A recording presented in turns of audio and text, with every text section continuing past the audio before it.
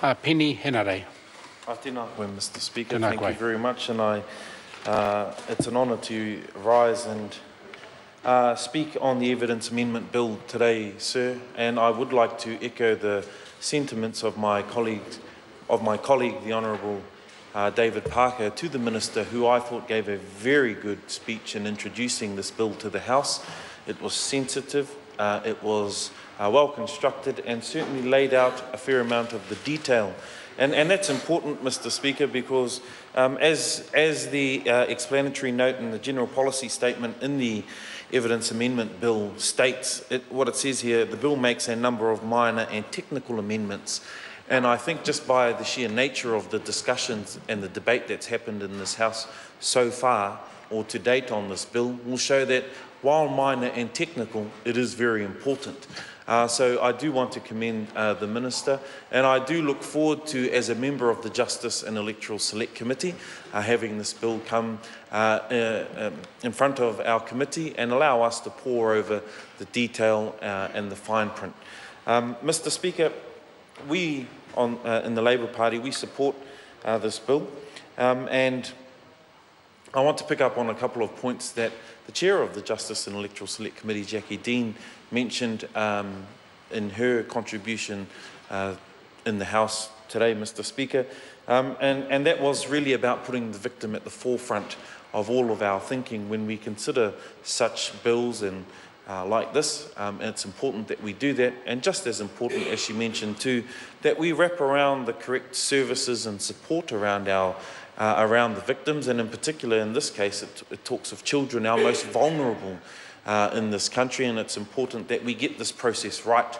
So while I agree that this legislation is a step in the right direction, Mr. Speaker, it is but one step, and I do acknowledge some of the other bills that we have supported through the House in recent times add to that jigsaw puzzle that is looking after the victims, and I support that.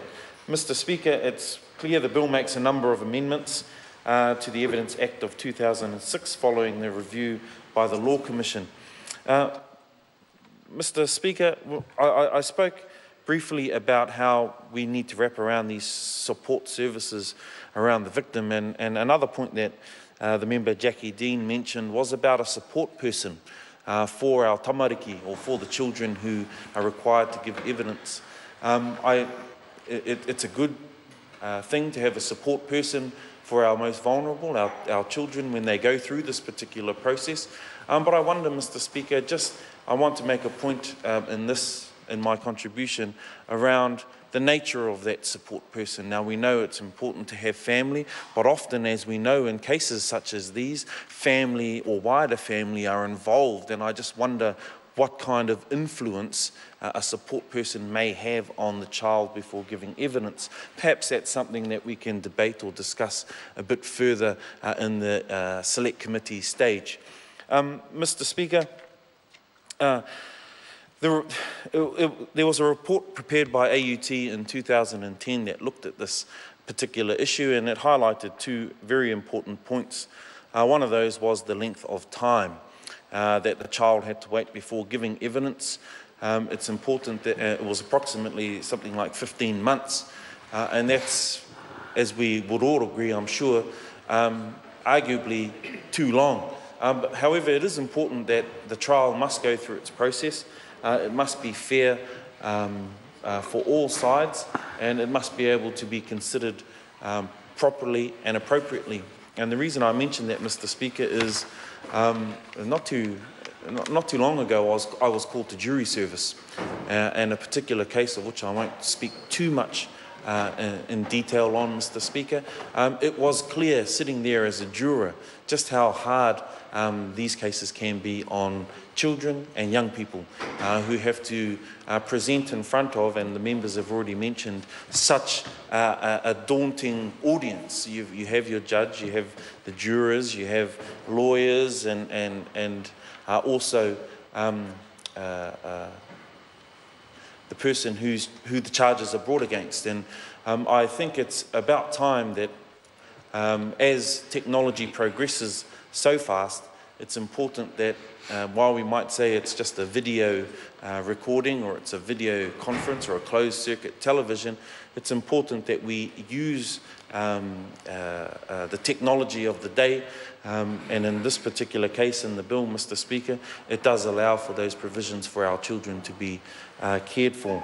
Mr. Speaker, I want to also mention the great work by my colleague Calvin Davis, who has stood up and indeed during the campaigned against sexual violence.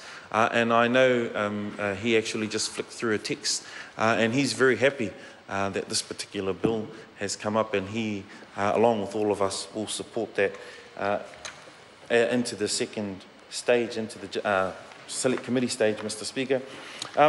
These are sensible changes. They are a step in the right direction, and the protections of victims do need to extend beyond the courtroom interactions, however. And this is why, at the beginning of my contribution, I talked about a full wraparound service, and I'd be interested, as this bill progresses, to see what those look like. It isn't just about the time that the child or the victim gives the evidence, it's about the entire process, how they're supported while the trial is going on, how they're supported post-trial. It's the whole wraparound service that we need to get right in order, as the bill states, for the child or for the victim to move on, as the bill states, and that's appropriate that we get that right so that the children can move on with their lives, Mr. Speaker. I won't talk too much longer on this bill, Mr. Speaker. We do support it here on this side of the House. We look forward to it going to the Select Committee, of which I, myself, and of course members from across all parties are on that Select Committee, and we look forward to debating this as it moves forward. And I want to once again thank the Minister for her kind words and introduction of this bill. Kia ora, Mr. Speaker. Kia ora.